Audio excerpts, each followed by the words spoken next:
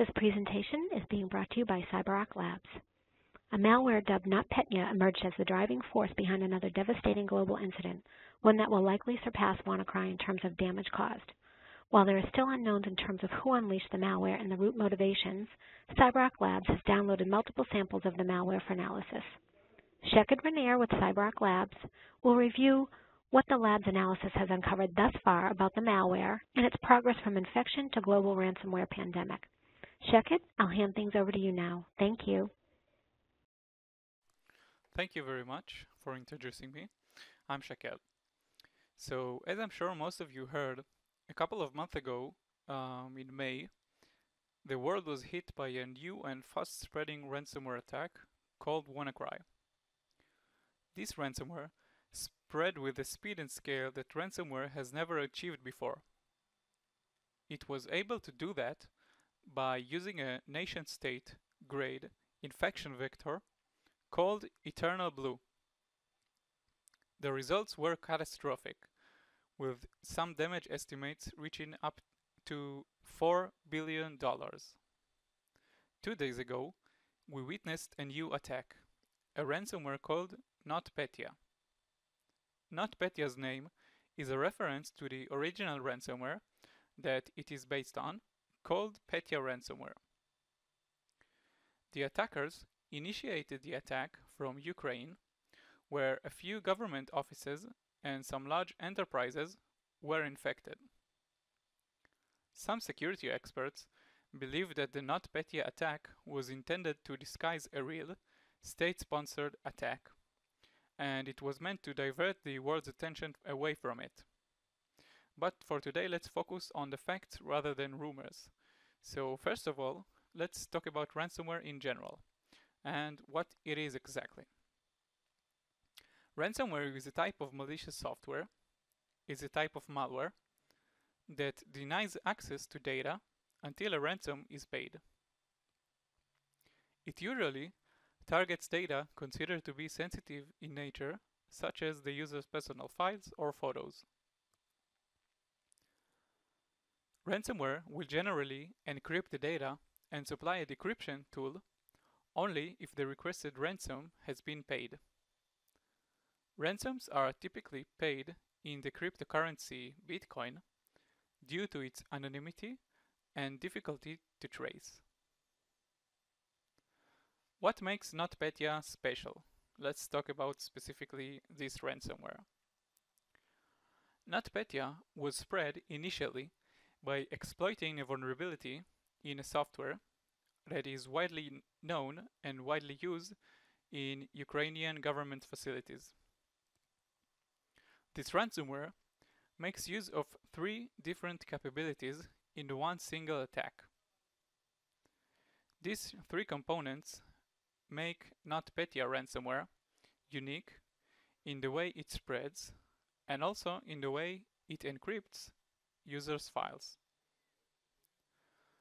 NotPetya uses Petya as the ransomware component that encrypts the files. This ransomware does that by overwriting the machine's master boot record, which is also known as the MBR. The MBR is the first sector of the hard drive that identifies how and where the operating system is located, so it can be booted and start the machine up. NotPetya overwrites the MBR so that the malicious code would be ran on the machine when it's starting, instead of the legitimate operating system. When the ransomware boots up, it displays a message that the system is going through a file system repair, when in fact the user's files are being encrypted by the ransomware. This method of encryption is different than most other ransomware methods, since it encrypts the files without interacting with the main operating system, using only a malicious bootloader. The second component used in NotPetya was also used in WannaCry. It is the Eternal Blue exploit, a Microsoft SMB protocol exploit that was developed by the NSA and was leaked by a hacker group called the Shadow Brokers a few months ago. This capability gives NotPetya a worm-like propagation method that does not involve user interaction in order to spread itself. The third component of NotPetya is a credential extraction tool known as Mimikatz. Mimikatz is an open source tool developed by a French security researcher called Benjamin Delpy that steals credentials that are stored in the local machine. It harvests the credential from locations such as the memory by extracting them raw from the logon sessions and from the Windows Vault, which is a so-called secure location in Windows where users can save passwords. These credentials are exactly the type of assets which the CyberArk Endpoint Privilege Manager protects. Using the stolen credentials by the Mimikatz component, NotPetya then laterally moves to other machines available on the local network. Another thing regarding this lateral movement of NotPetya is that an Israeli researcher from CyberReason found a sort of a vaccine to NotPetya when it spreads in this manner. The ransomware searches for a specific file in the Windows directory, and if it finds it there, it will not execute a malicious payload, meaning it will not go on and encrypt the user's files. You have to keep in mind that this is only applicable in case of an infection using the stolen credentials, and not in the SMB exploit infection. So what do we do regarding ransomware in CyberArk? CyberArk Labs tests ransomware on a daily basis against the anti-ransomware policies of the Endpoint Privilege Manager. We basically have a system that searches for new emerging threats in the wild. It then downloads them and tests them against the anti-ransomware policy of the EPM. Over 600,000 ransomware samples tested until today. NotPetya was not different than any other ransomware. It was tested as soon as it appeared in the wild, and it was done automatically. When tested in the CyberArk lab, the combination of least privilege principle and the application graylisting proved to be 100% effective in preventing NotPetya from executing. In addition, a new feature of the Endpoint Privilege Manager that is called Application Risk Analysis service, which is a service that analyzes applications in order to identify malicious files based on machine learning and static analysis. This service will be available in the next release of the EPM. This service has already proven itself in our lab. NotPetya sample was analyzed by it, and it was found malicious. So here you can see the report of NotPetya ransomware sample. You can see that the malicious score of this file is 86 in a scale of 100, which means that the file is malicious. Here you can notice that the antivirus positives we have here is only 0, since we are only testing our static analysis and machine learning capabilities on this report. In this section, you can see the malicious indicators that this file has. For example, you can see the shutdown ability that restarts the system after the MBR has been infected, as we mentioned earlier. You can also see here the recent compilation date, the embedded executable that it holds, the access to other processes on the system, and finally you can see that this malware is similar to other known malware types based on our machine learning algorithm.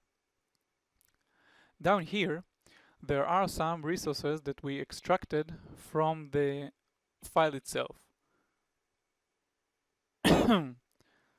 For instance, you can see here the email address of the attacker that we extracted from the file.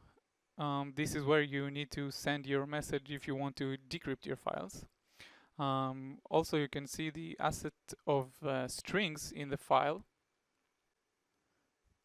You can see here all of the suspicious strings that we found in the file. For example, the message that says that the ransomware is quote-unquote repairing your system while it encrypts the files.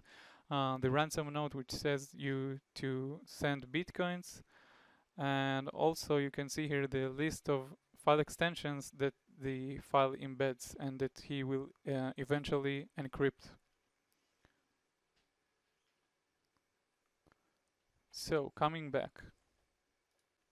So what can a user do in order to protect himself against NotPetya and against ransomware strains in general? The first thing is to create a backup. A backup can't hurt you. Whether you got infected by an exotic malware or your hard drive just died suddenly, you'll always have another copy of your important data. It is also important to keep this backup offline. The next thing you can do is to follow the least privilege principle. The average user don't really need to run as an administrator in his everyday work on the system. Even though running as an unprivileged user cannot prevent ransomware from accessing the user's files, it can sure prevent it from deleting important assets from the system. Like, for example, shadow copies, which are basically backup versions of your files, and also it can prevent it from deleting restore points from your system. When talking specifically about NotPetya, if the ransomware runs with non-administrative privileges, NotPetya will fail to overwrite the machine's master boot record, or the MBR, and it will not encrypt any of the user's files. The third thing you can apply is application control. Controlling which executables have access to your personal files can contribute to the defensive effort. For example, let's say you put the PowerPoint executable in a whitelist as the only executable that has write access to your presentation files. Then, a ransomware's executable won't be in this whitelist for applications that are able to write to presentation files, and thus it won't be able to access the files and it won't be able to encrypt them. This point goes along with another one, which is to protect your whitelisted applications. Let's say you enable the MS Word executable to access your Word documents. You wouldn't want an attacker injecting code into MS Word and accessing your files from its context, using its privileges, since this will effectively bypass your application control. This is why it is really important to protect your trusted processes. As for NotPetya in specific, we can take some measures in order to mitigate its propagation. The first of which is to disable SMB version 1. The Eternal Blue vulnerability is targeting only version 1 of the SMB protocol, which is a really outdated version, and Microsoft is advising to disable it for about a year now. Another option you have here is to simply apply the patch Microsoft released for this, called MS17-10. It is available even to deprecated systems such as Windows XP and Windows Server 2003. The last thing is to apply port filtering. SMB is meant to be an internal network protocol, so your network shouldn't be open to SMB from the internet.